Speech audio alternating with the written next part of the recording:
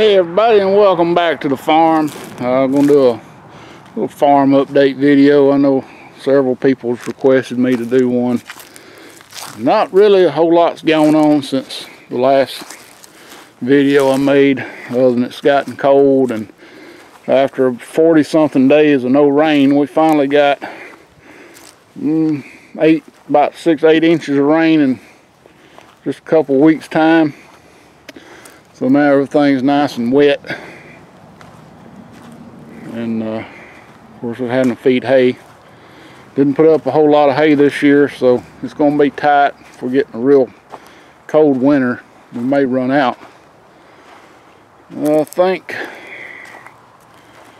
this hay that's in this side, and we've emptied about all the hay that's in this behind this red door. Of course, the side of the barn, it's got a lot of hay in it, but not near as much as we normally put up. No square bales this year, and I ain't really sad about that. I don't like square bales,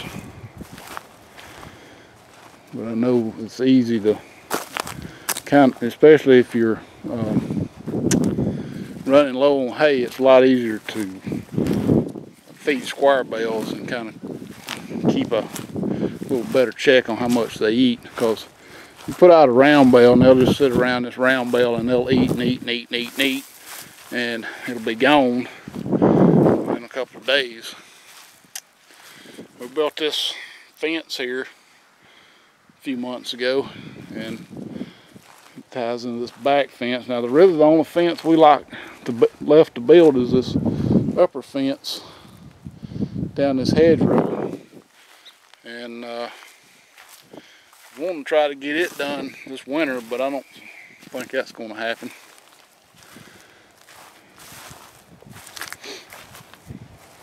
We sold a bunch of cows here a while back, so we're down to just a few now. Got the old bull up here, and a couple of heifers, a few old cows, old yellow cow there. And we're actually missing a cow somewhere. There's supposed to be another cow here somewhere. No, there she is. She's right there eating. So down to what, 2, 4, 6, 8 head out of 12 or 13, whatever we had. Kind of glad we got rid of some of them because of the hay. Prices are down real bad because everybody's having to sell because they can't feed, they ain't got no hay. It's just a dry summer. To start out such a nice spring, it sure did turn off to be crappy. Actually, it's rained a lot in June, and then it turned off dry in July. And this last cutting really didn't get much off of it.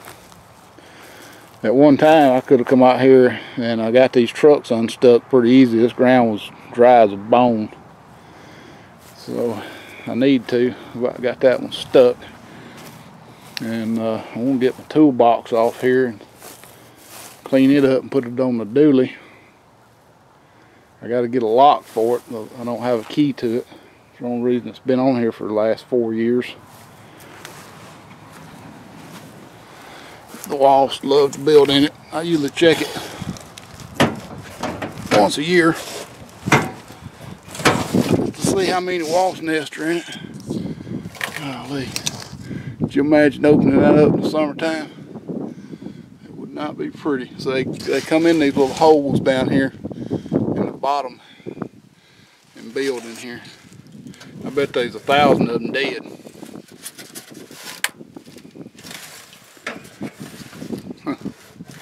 So I'm gonna get a lock for that and put it on that C30.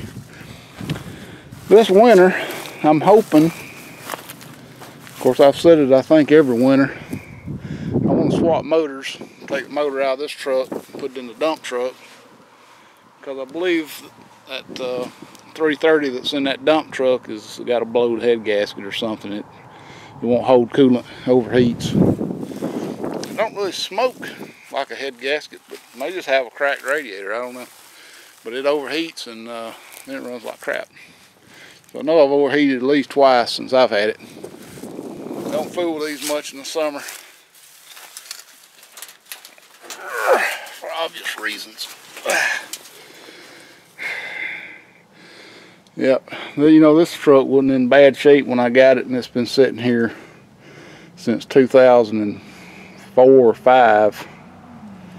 So 10, 11 years I've had this truck, and it's mostly sat, and now it's gotten in really, really bad shape. My gas jugs fell over. There's a Snapper lawnmower gas jug on it. The only bad thing about swapping this motor is this one does not have power steering, and the other one does. I went to crank this truck a while back, and the starter solenoid's bad on it, so it wouldn't do anything. Some pretty good sized nest in there. One big one. They love building in this damn dump truck. And of course they can get in real easy through these holes in the floor. So it kind of worries me in the summertime even sitting in this thing. Its seats all freaked up, and it's just a POS really. But sure would be nice to be able to haul some junk over here and dump it near the woods. Get some old brush out of the way. Got that big pile up here got to take care of. Got a bunch of hay and manure that's piled up here and there. It's got to be removed. It's got to be turned and stacked. Nice power pole here I was going to make some benches out of. And of course this fence here is shot. So this is right up in here. All up about 3 or 4 sections there is just about gone.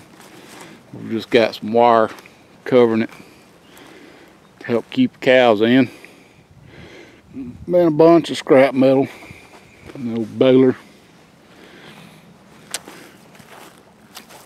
So anyway, that is the farm update. This is December the 10th. And I wish y'all all a Merry Christmas and a Happy New Year.